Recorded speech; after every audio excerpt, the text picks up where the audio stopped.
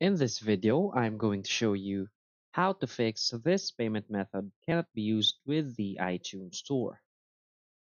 So please watch the video until the end and follow this tutorial step by step to avoid making mistakes. So let's get started.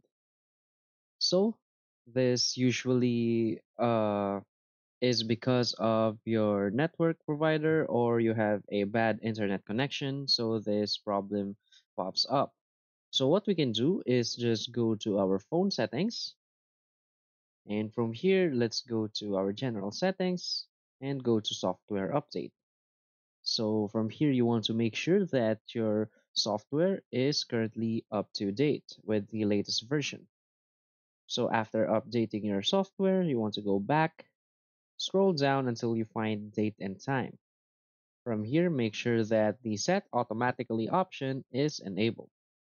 Now we want to go back and go to VPN and device management. So you want to make sure that you're not connected to any VPN. If you are, you want to disconnect to that VPN. Again, we want to go back. From here, let's select transfer or reset iPhone. Now let's select reset. And from here, you want to select reset network settings. So after you've reset your network, you want to go back and go to your Apple ID. From here, you want to go to payment and shipping.